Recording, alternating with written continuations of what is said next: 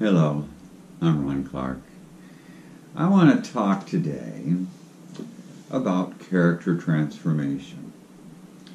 This is what comes after know thyself. Know thyself is not enough. Just knowing yourself is not enough.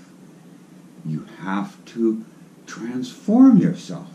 You have to make yourself a conscious choice. Your personality as it exists at the end of step one and going into step two is primarily a product of happenstance, of coincidence, of circumstance, as opposed to choice. In step one, you've taken a look at the personality. Well, first, most importantly in step one, you've learned to differentiate between mind and brain.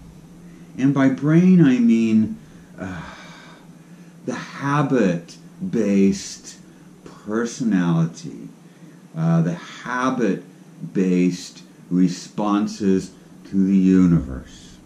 Okay? And by mind, it is the mind that has analyzed the brain-based personality. It is the mind that has sat in the quiet, in the emptiness. It is the mind that focuses itself upon an idea, and it is the brain that follows, that then participates in the thinking of that idea. It is the mind that observes the brain. That says what's going on here. Okay, the mind is that observer, that internal observer. It's you, the intentional part of yourself, which differentiates from the personality, which is basically a habitual, reactionary, responding, entity that is not exactly at this point matching the mind, the who you are. So step two and beyond is about taking that habitual personality that you've just examined, that you've gotten to know, and changing it into something intentional from your heart, from your innermost being. You want to bring that out and make new habits out of these old habits. The character transformation is about habits, about changing habits. A negative character trait has at its root, at its origin, a valid need that you experienced usually as a child, and you responded to that need in equally childish ways. Ways that weren't really intentional, but had to do with the culture you were brought up in, the family you were brought up with, the surroundings that told you these are the ways that you can respond to that need. You must choose somewhere in this very specific range of options. And so you did. And it became a habit, which now is the root of your personality. These old habits formed without your consent, really. Okay? That's growing up. This is what shapes us as we're growing. This is how we are shaped. We develop these habits of response and reaction. Okay, so that's what you took note of in your mirrors. That set of habitual reactions. And now, with the character transformation, we are going to change those habits, those negative habits, into positive habits that meet that same essential original need, but in ways that an adult would meet it. You know, in the ways that you, as a fully formed being, want to meet that need in a positive fashion. So it's all about taking a habit, and spitting it back out as something new. We're changing the habit. We're not eliminating things. We're changing them. Okay? We're positivizing the personality. It's very simple. Now, really, that axiom, know thyself, the root of Hermetic practice, basically, know thyself. The only way to truly know yourself is if you change yourself. If you craft yourself as an adult. If you intentionally create or craft your personality so that it truly reflects who you are, that's the only way that you truly know yourself. And there's layers to this knowing. At the beginning, it's a very superficial knowing of yourself because you're dealing just with those habitual aspects of yourself. You're starting to learn more about the mind and how that is your essential self. But still, there's so much more to learn. You go through these layers that get deeper and deeper and deeper over time. And I say over time because this is a habit that you need to establish for the rest of your life. As a Hermetic, you are always aware of yourself. And that's something we touch upon in step 1, that self-awareness throughout the day. Well, ultimately, we have to take it farther than that even, to a continuous state of self-awareness, so that you always have this sort of separate perspective inside, that you are observing yourself. You're observing that habitual part of yourself that responds, and making sure that it is you who responds, not some unintentional habit. Okay? You want intentional habits from here forth. You know, from here forward, we're wanting intentional habits, not unintentional habits that come from outside, but habits that come from inside and truly serve us, you know, that truly meet our inner needs. So, how do you go about that? Well, Bardon presents a whole bunch of techniques that you need to employ. And you should devote them, and starting in step 2, devote everything to the character transformation. All these techniques that you have to work with should be focused on your character transformation, because this is the most important part of initiation, is that you positivize and intentionalize your character. And You know, like I said, it goes deeper and deeper. At this point, it's the astral character. Next time, it's going to be the mental character, okay? And that's a much deeper reality. But, okay. So the techniques that Bardon suggests are the magic of air, breathing in the air, and you breathe in the idea that you are trying to transform your negative trait into. Let's go back. Hold on. Let's go back. So, you have a negative trait in your black mirror that you want to transform.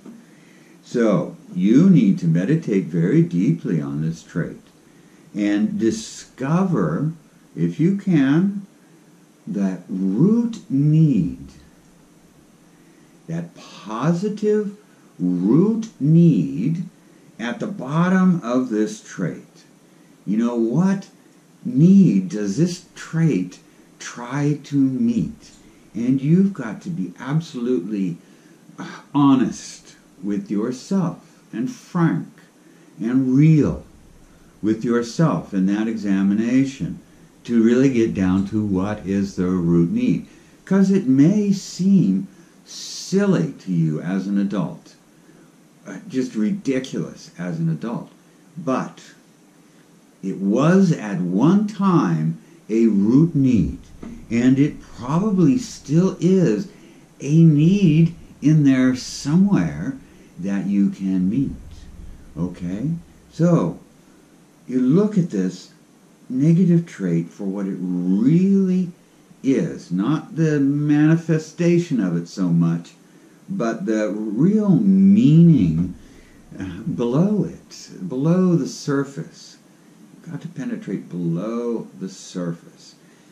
So, now you need to decide a positive alternative for that negative trait. The new habit that you want to establish that will meet that need, that core need, in a positive way, in a way that you decide to meet it, okay? So, there's this meditative process that you have to go through with your negative trait first. Get the root need, and then develop a positive alternative that you want to replace the negative habit with, okay? So once you have that, you can use these other magics. The magic of air. You infuse the air with that positive alternative. Either develop a short phrase that expresses it, which is good because you want to use that in your affirmations, okay? A positive phrase or just the idea itself into the air and inhale it, etc. Magic of breathing, okay? You can also combine this here in step 2 with the vital energy that you're inhaling. You know, that potentiates even more the impact of this alternate idea. It programs your brain, okay? You're working with your brain here. It programs your brain to accept that idea. It implants it, as it were, and it will flower, having implanted it there. So then you use the magic of water. Again, infusing the water with this idea, this positive alternative. And then the magic of food. So all the food you eat brings that idea, that positive alternative into your being. And I would say use the magic of fire as well, and be inventive.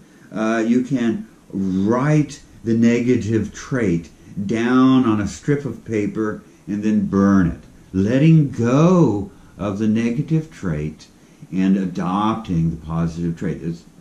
Use your imagination for all 4 elemental types of magic. Then you have autosuggestion. And this should be the focus of all of your auto-suggestion for the time being.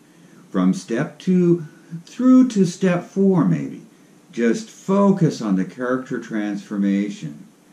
And, put that positive, alternate habit into your mind, into your brain. Take it in your mind, into your brain as you go to sleep. Bring it into your mind the first thing in the morning and stick it in your brain to start the day. Okay? So it's there in your brain. Okay. So, these are the magical techniques that you can use during this process of transforming the negative trait. But the real magic, the real work, occurs in the moment, in the present moment. So you're going on in your day, and suddenly this negative trait erupts and spews itself all over the world. And you have to be self-aware enough to recognize that that is what's happening. Okay, whoa, the negative trait just got away, it just escaped.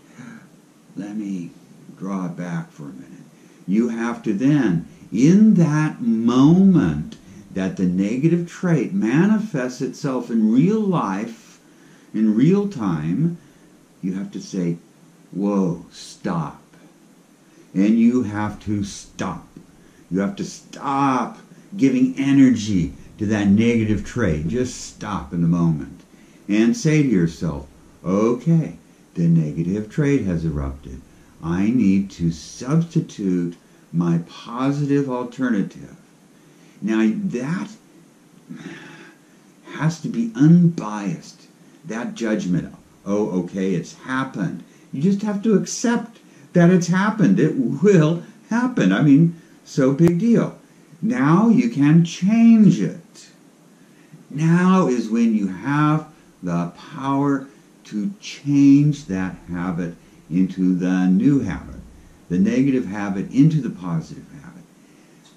But you must do that without being angry or disgusted or anything like that. It's just statement of fact, okay? Okay, the negative trait has escaped. I'm drawing it back, and instead I'm manifesting in some way my positive alternative habit. That thing that I've been telling myself in the auto-suggestion and the magic of the elements. Okay? You have to substitute this new habit. And you do that every time the negative trait comes up. Simple as that. That is how you change a negative trait into a positive trait. You've positivized this portion of your personality. And you do that often enough, frequently enough, every time it emerges. And suddenly, well, maybe not so suddenly, but it will stop emerging. The positive alternative will become the habit of your response instead of that negative. It's that easy. It's that simple. You just do it often enough and it replaces. Because it's meeting the same need. You're taking the energy from the negative trait, and it's built up quite a bit of energy over the years, decades, that you've been exercising that negative trait. It is an egregore of its own, essentially, and you're redirecting that energy into the positive alternative. And it goes gladly. You know, it meets the same need. So So character transformation is really very simple. It's sometimes a struggle, especially when we feel impatient that this damn negative trait just keeps coming up. But all we have to, the only way to prevent it from keeping coming up is if you transform it into the positive alternative. You take the energy out of it, it shrivels up, and the positive alternative has all this energy behind it. The positivized personality is by far the stronger personality, the more stable personality, because it has all of the energy that was invested in the negative personality is invested in it, plus the energy you're giving it in this creation, this transformation process. So it's much more powerful and much more stable. The transformed personality can weather pretty much anything that life throws at it.